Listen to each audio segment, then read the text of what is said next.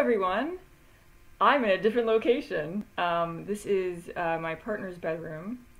It's very messy, but the lighting is more conducive to you're seeing my face, and I'm going to be talking about my favorite sunscreens today, as well as a new mascara that I've enjoyed, and a couple other things that I got in my Allure box recently that I really liked, and I wanted to share my experience with them and let you know that you should check them out as well.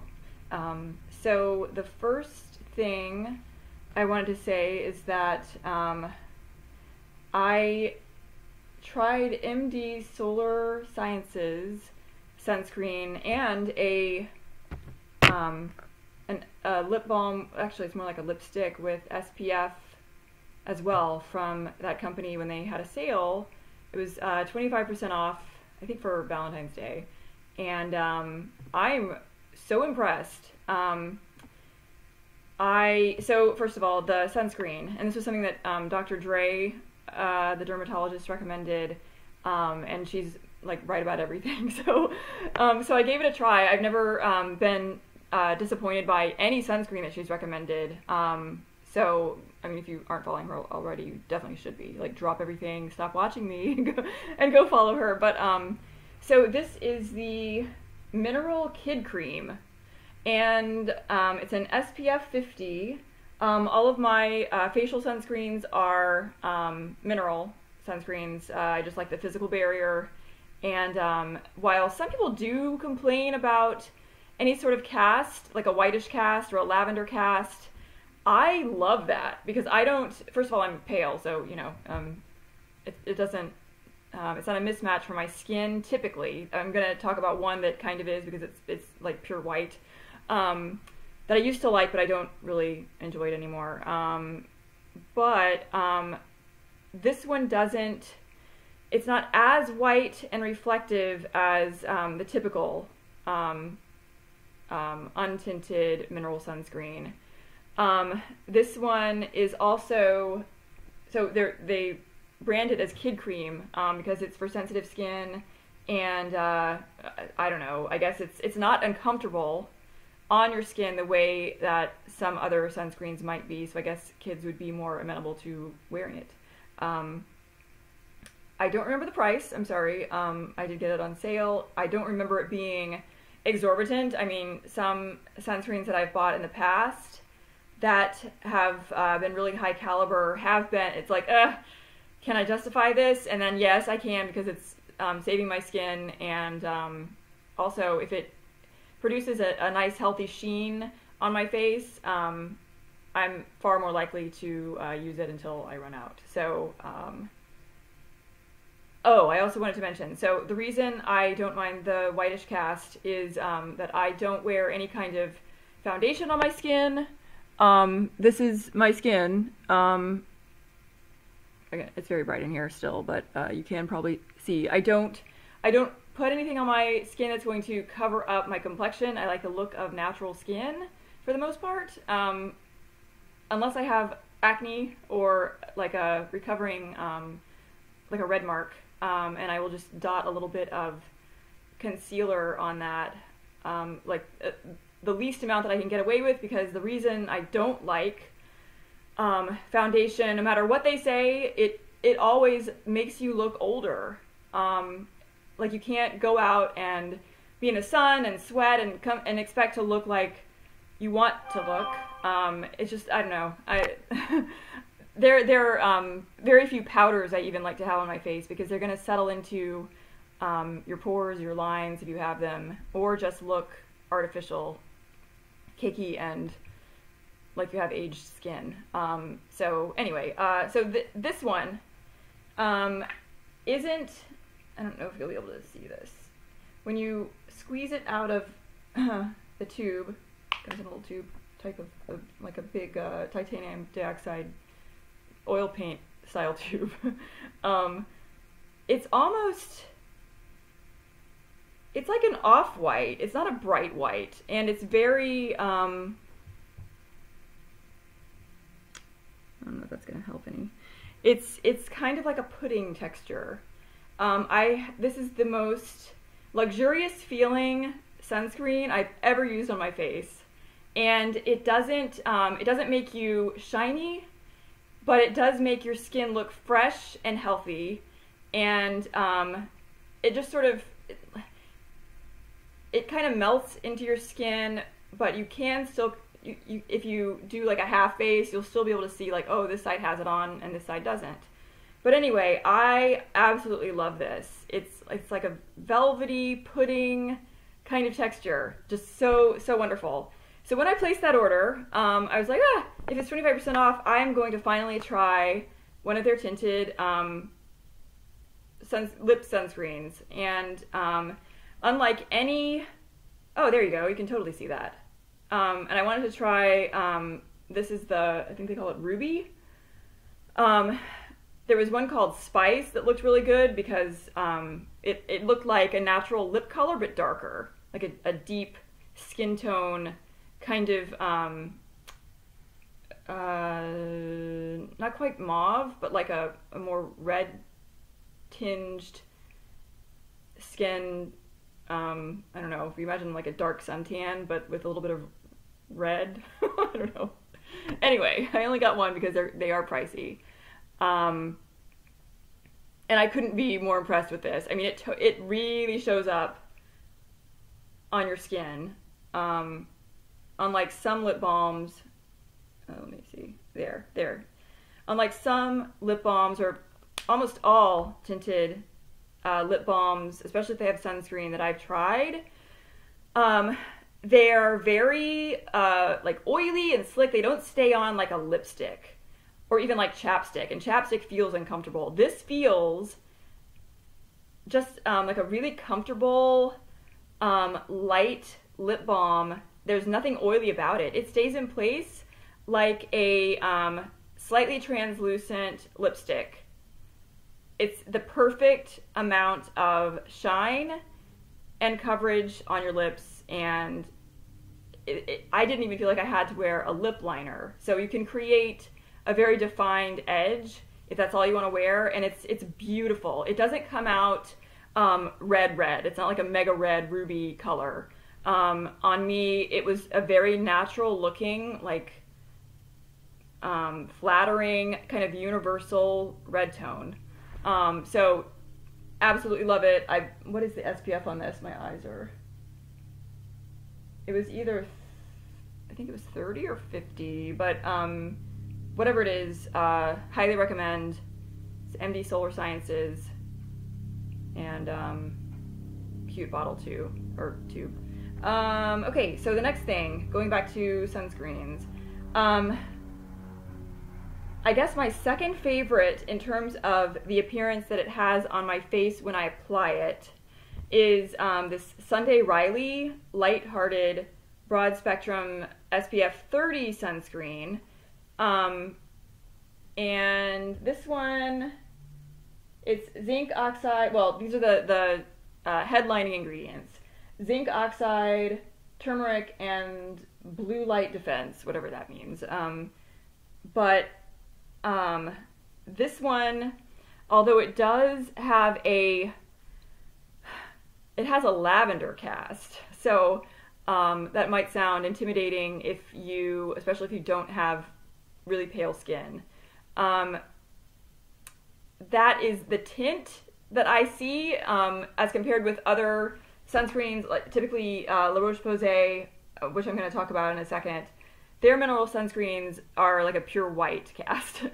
So this one actually looks more natural, at least on my complexion. And it also imparts a healthy glow, and it makes your skin look moisturized.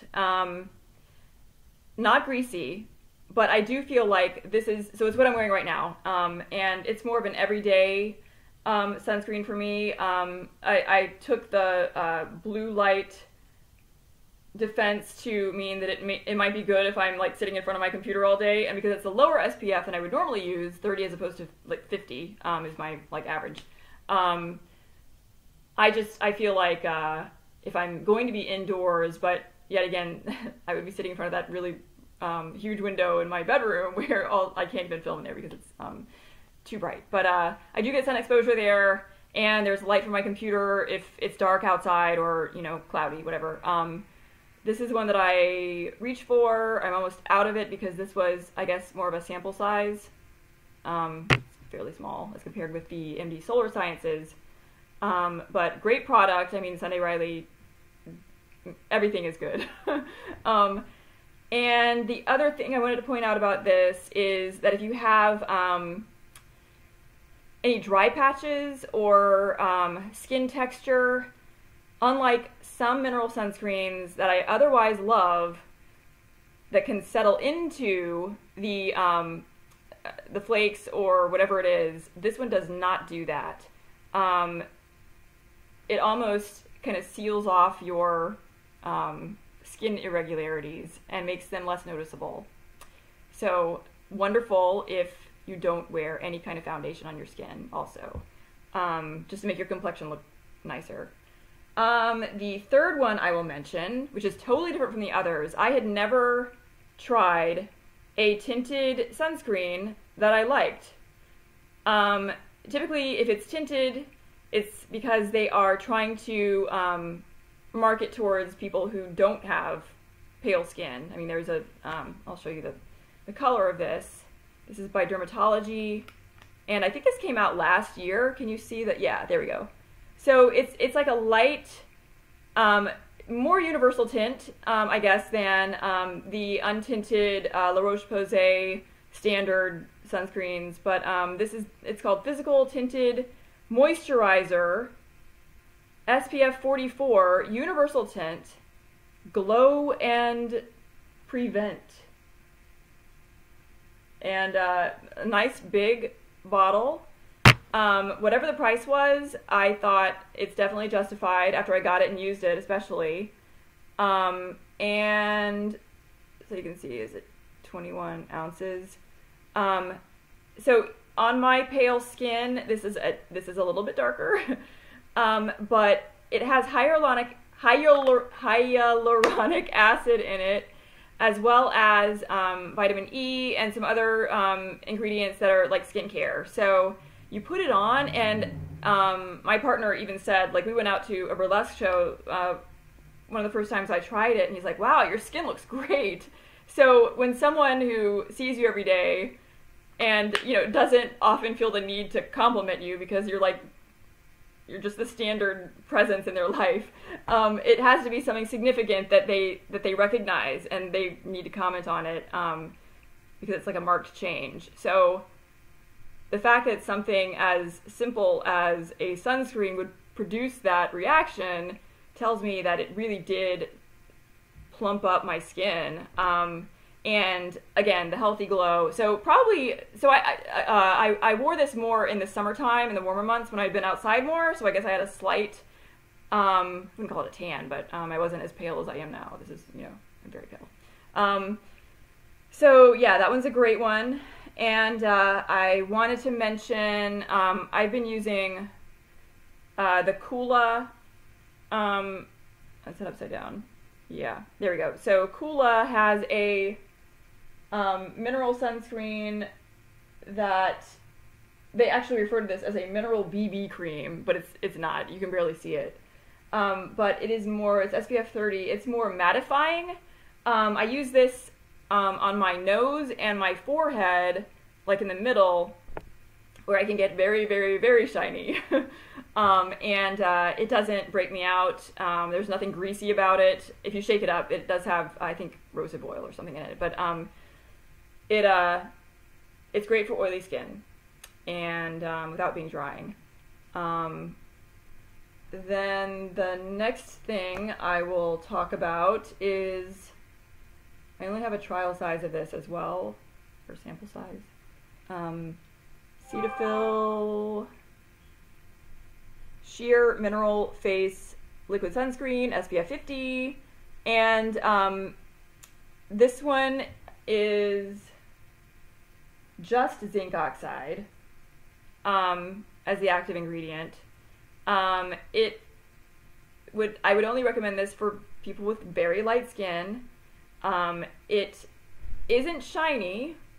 It does impart a white cast, but this one doesn't settle into like dry skin patches or anything else. So I would purchase this in full size. I may purchase it in full size very soon, actually, just for those, you know, for when you're going to a goth dance party and you want to be really pale, or if you're being a vampire. Okay, and now I come to what I used to love wearing this. This is the La Roche-Posay Anthelios 50 Mineral Sunscreen. I don't know if it behaved this way from day one. This might just be an older bottle, and so now it's like really, when it dries, so, I'm getting ahead of myself.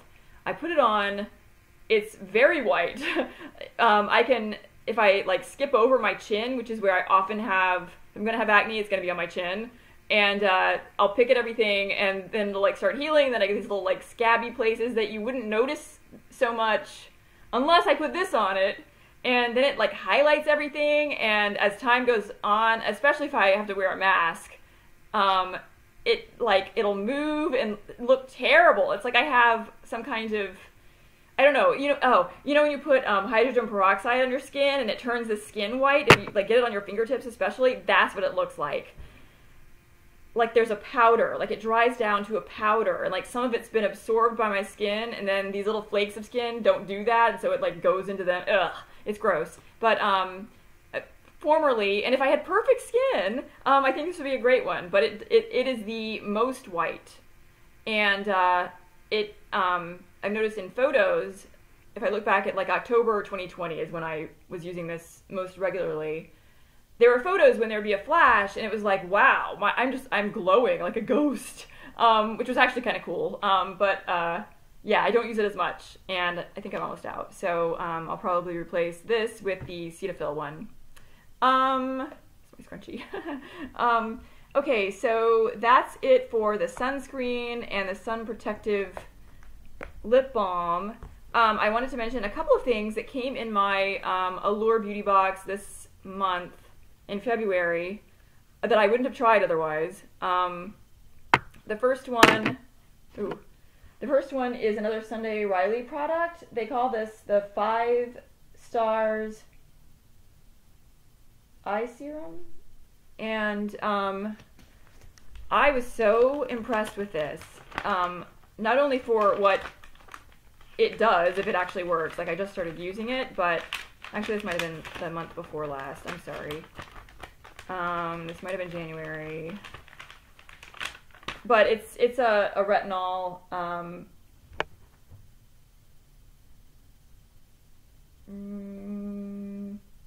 poppy seed, ceramides, retinol complex, and the print is too small, so I can't read all of it, but I've been putting on at night, and I don't have a tremendous problem with lines around my eyes, but I have tried, because my under eye area has always been an area of concern due to discoloration and like a kind of a purplish tint, because I have very thin skin there, and I have deep set protruding eyes, and I'm genetically predisposed to having dark circles. Like everyone on my dad's side has those. They're better at my age now, I'm 45, than they were when I was a kid. I think that's because of my diet, and I talk about this in another video, but yeah, so whatever I can do to try and keep that skin thicker and more robust, healthy, which retinols supposedly help with, building up your collagen, and that would, in effect, make your skin a little thicker. So the problem with a lot of eye creams for me is, one, if they're too drying, and then I can't put concealer. I do wear concealer right under my eyes, as little as possible. so that it doesn't look like I'm wearing a ton of makeup, or any, really, I hope. This one is very, it's very moisturizing, but not in a, like a slippery or slick way. You put it on and your skin just looks like it's glowing. So I can only imagine, if you don't have a problem with discoloration, how beautiful that would look if you're just going for like a natural, no makeup look. And I've been using it at night. I did try putting my makeup on top of it, and it wore really well. Like, there wasn't this whole fight with me and my concealer against the eye cream. Just wonderful. And I'll let you know, I do feel like it has had an effect of making that skin look more youthful in the short time that I've used it. So again, this is Sunday Riley 5 stars eye serum. Unless my eyes are tricking me, and anyway, but I think that's what it says. I've noticed that my migraines, there's this new symptom that I get, and that's blurred vision in this eye. I get the pain on this side of my head, and it just started happening in the past year, and it's like, if that happens, and it's usually going to happen in the morning, I either have some kind of oily residue from whatever I put on my face at night in my eye, or if I wash it out and it's still blurry, I'm gonna get a migraine, or I'm experiencing one at the time. So yeah, that could be what I'm dealing with right now. Okay, so the last thing is, no, there's gonna be a bonus. The second to last thing is this new mascara that came in my Allure Beauty box. This is called, it's MAC Stack Mascara. And I'm so impressed. I mean, I'm a really hard sell on mascara. I have very thin eyelashes. They're long, but they don't hold the curl very well because they are so thin and fine, like my hair is. So I'm gonna get as close as possible. You see that? I like to have them curled. I like to have them as separated as possible, and no clumps at all. I have no tolerance for clumps. I don't want any of the hairs to be sticking together at all. I will like take my fingernail or a sharp object and try and separate after I do the comb through, which doesn't usually do much, but I will take my fingernail or a dangerous instrument and separate them individually until I'm satisfied, and I will keep curling them to make sure that each lash is going in the same exact direction, which isn't always possible because I have like some wayward lashes, especially on this eye, that kind of like, they want to go the wrong way. So anyway, this I would put in my top 5 mascaras of all time. It is, let me show you the brush. The brush is, has really stiff bristles. Ooh, that's a good view. You see that? You see that? So it separates them really well. The formula is so light, and but it's like an intense black. It's like a black lacquer that is being painted on each of your lashes as individually as possible. So yeah, this is great, and I'll probably buy a full size. My more expensive favorite mascara, if you're like me and you have trouble holding the curl and you have really fine lashes, Wander Beauty's Unlashed mascara is very lightweight and probably the lightest weight. Like, my eyelashes will stay curled with that one, and never any smudging with any of these or flaking or any, like, I wear them all day. I wear a mask, take it off, sweat, go to the gym. I've never had a problem that people talk about being a problem sometimes with some mascaras of flaking or smudging. Nothing like that. My other one is Maybelline, what is it? Crap, I'm forgetting the name. But it's a very popular one. It comes in a pink tube. Lash Paradise or Lash... Anyway, it's much more affordable. It does tend to dry up quicker than I'm comfortable with. Sometimes I'll feel like within 2 weeks it's dry, and that could be because it's, been sitting in a warehouse for a long time. But I have no control over that. And I do know that the Wonder Beauty one it lasts for like 6 months. I'm not kidding. If you use it like every few days or something, if that's like your weekend mascara, especially, and given that it's a smaller tube than I would consider to be standard, that's kind of miraculous. So yeah, those are the things I wanted to talk about. And I was sitting in this room. I have a pillow that I got recently. I ordered it off of Amazon, and I'm going to show it to you. So I know there are a lot of like $200 pillows out there that have, they're made for back sleepers and side sleepers especially, that are kind of molded and curved in funky ways. It kind of looks like a spaceship or like a sports car. I'll show you. And it's memory foam. So this thing, and I'm mostly a back sleeper. Sometimes, I used to be a side sleeper, but I feel like being on my back is better for my skin. If your head's pretty heavy, so if you sleep on your side, you are crushing one side of your face, and it's not good for your skin. It can also be rough on your bones, particularly if you're older and your bones are becoming more porous. So I started sleeping on my back intentionally about 2 years ago, like all the time. The other thing is, if I sleep on my side, this happened when I was recovering from my COVID booster shot, after many nights of not sleeping, because like a side effect of, I had a bad time with it anyway. I took Benadryl to make myself sleep after like a week of not sleeping much at all, and I slept so heavily that I didn't wake up. There's a 5 hour, I usually wake up many times during the night. There was like a 5 hour stretch where I was crushing my right shoulder, and it still hurts. This was the very end, or beginning of October, I should say, because I got the booster shot at the end of September. So it was like that first week in October, and I don't know what I did, but there were like the whole area from my back of my neck all the way collarbone to mid-back where my shoulder blade ends. It's been so painful, and like it'll feel a little bit better, and then I'll do something that seems innocent, like shrug my shoulder like this, or just lean forward on it or something, and it goes back to hurting like hell. So another reason not to sleep on your side if you have really broad bony shoulders.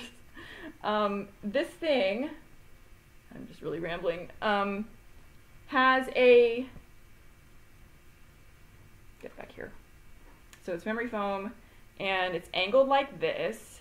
If you're a back sleeper, or I think a side sleeper as well, you would use this side of it and not this side. I think this part is for stomach sleepers, but it has a place for your arms as well, if you like to, lean back like this.